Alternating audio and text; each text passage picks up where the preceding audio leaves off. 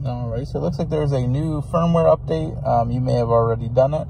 So you go to settings, you're gonna press view tuning, tap to modify firmware, and then you'll press browse, and then you'll click on your platform, which is the 22WX, and then you go to the very bottom.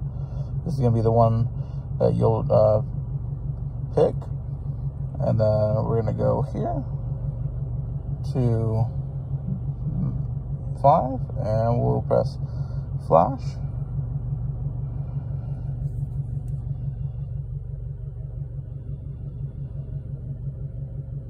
Alright, so firmware should only be performed with ignition and dash lights on, engine off. So we're gonna go ahead and put the car in accessory mode.